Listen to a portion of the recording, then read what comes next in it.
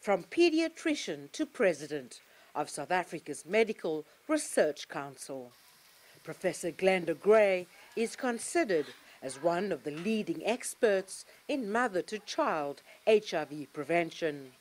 She says she'd always wanted to become a doctor, and at university she became an anti-apartheid activist, a fighting spirit which stood her in good stead when she started working as a young doctor in the early 90s, during South Africa's dark days of HIV denialism.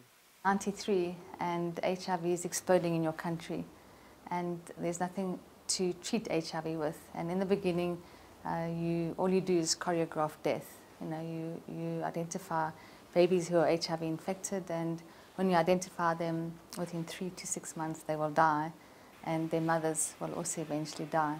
In 96, we heard for the first time that triple therapy could be used to treat HIV, that HIV could be converted from a deathly disease to a disease that was chronically manageable. But the treatment was extremely expensive and not provided by the government at the time for the millions of people who needed it.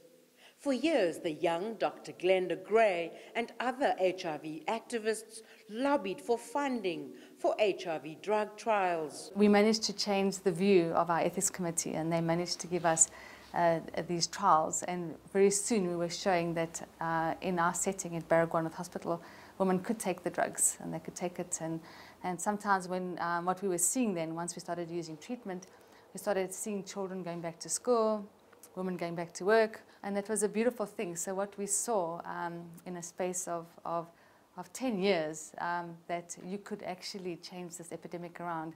Professor Gray has won numerous awards over the years, including the Nelson Mandela Award for Health and Human Rights, and also received one of the country's top awards from South African President Jacob Zuma. The Order of Mapungubwe in silver is awarded to Dr. Glenda Gray for her excellent life-saving research in mother-to-child transmission of HIV and AIDS that has changed the lives of the people of South Africa and abroad.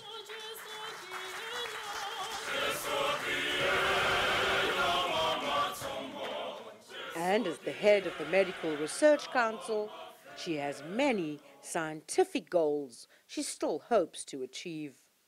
Well, I want to make sure that the science we do impacts profoundly on the lives of South Africans. I want to make sure that whatever we do, we make huge impact, and we have these leapfrog discovery moments. And so for Human Rights Day, living with HIV, hopefully we all silently think about what it's like to be HIV infected and how to face every day. One thing that we have to do, and maybe that's the biggest science job I ever have to do, is how do you eradicate stigma? How do we cure South Africa of stigma and discrimination? And that should be the next charge for me, is to find the cure for stigma.